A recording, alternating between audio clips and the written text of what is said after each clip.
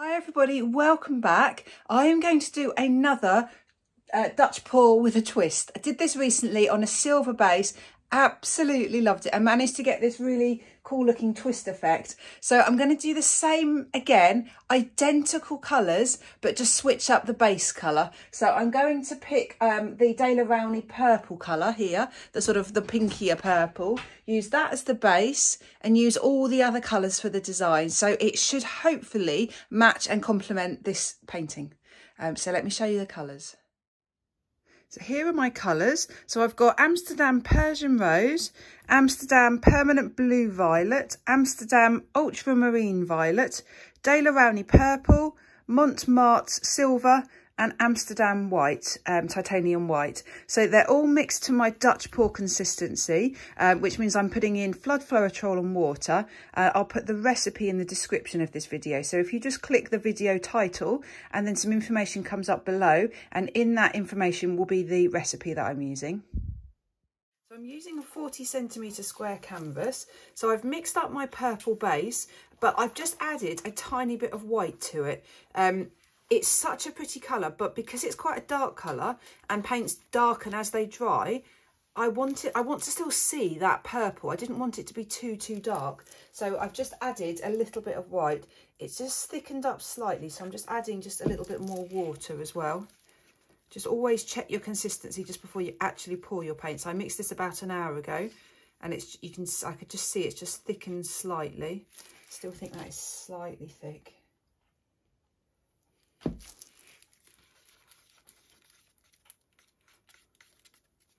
me show you the consistency. So now nice and runny. So no trace, well, virtually no trace.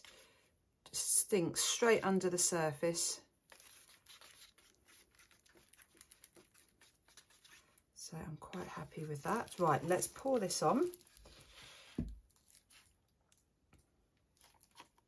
Always try and keep a little bit left if you can, in case you need to touch up the edges or do anything else afterwards.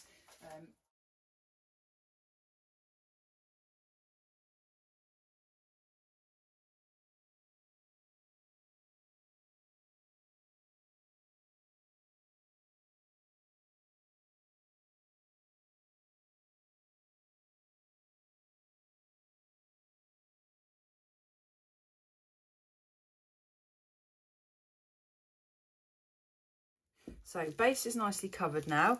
Let's put some of the colours on.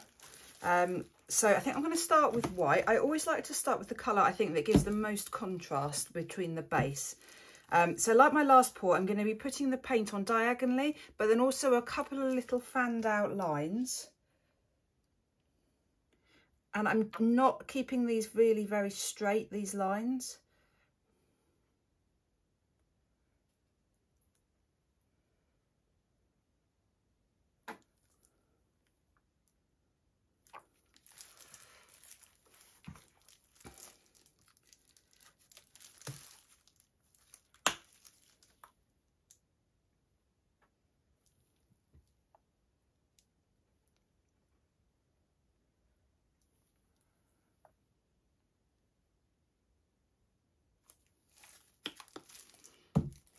Right, I'm going to put the silver on next because I want the silver to actually be quite near the bottom of the colours, because then hopefully when I blow the other colours over the top, that's what will create some cells.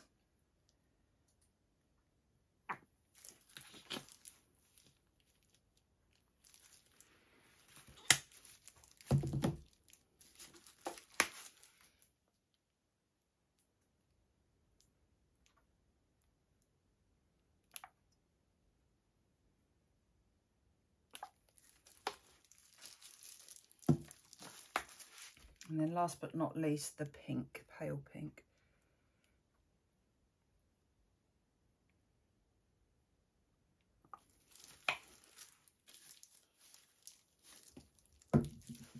Right, so I'm going to blow it out with the hairdryer in exactly the same way. And what I did last time, I'm just going to turn it round slightly. So I first of all blew the hairdryer up this way, then that bit, and then that bit last of all. So let's see what happens.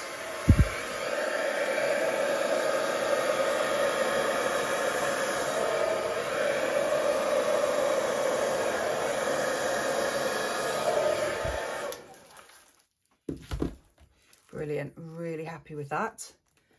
Now let's just turn this the other way, and then I'll do exactly the same on the other side.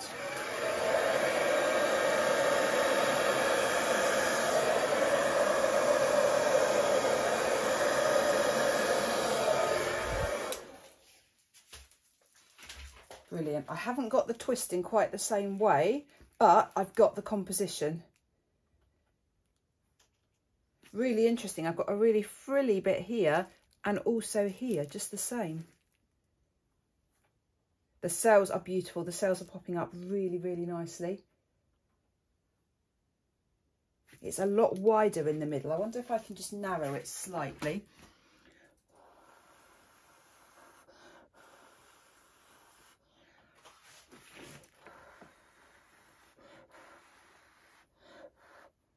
I think to keep that narrow, I'm going to need to add a little bit more paint, otherwise it's just going to push back. Let's put a little bit more of the purple here and here.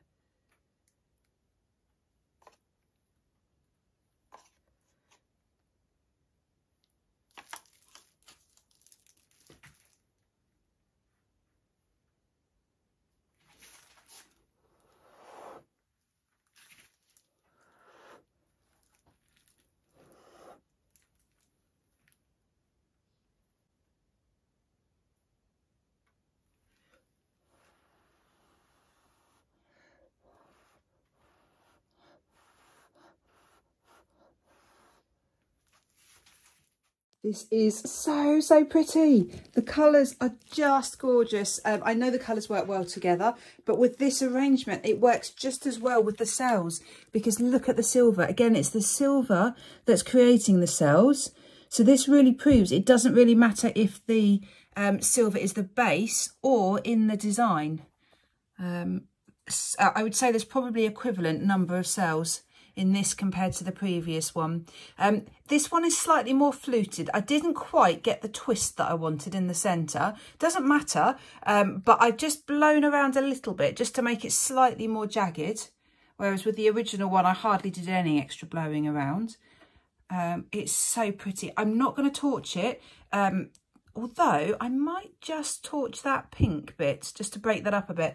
But if I torch it, I will get lots of little tiny cells, and I don't want that. I don't want that.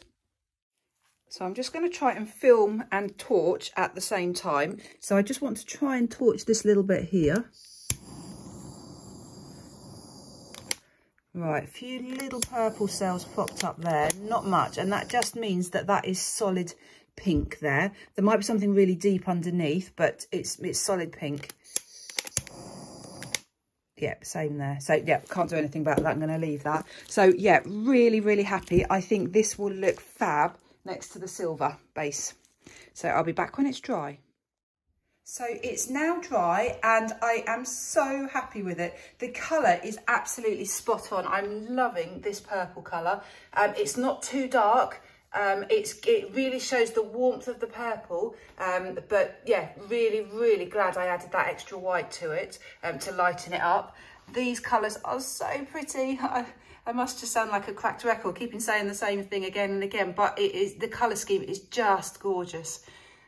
Cells work really well. I love how fluted and irregular that edge is there. And then the same up this corner. The composition just works so well. So let me show you the two paintings side by side now. So they just work so well as a pair. There are obvious differences in the composition. So this is much thinner here, thicker here. And also the corners, I think they've got less paint on than on this one. This one's just got more paint, it's a bit bigger.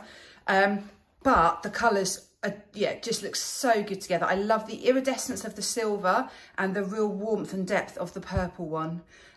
So yeah, really nice pair.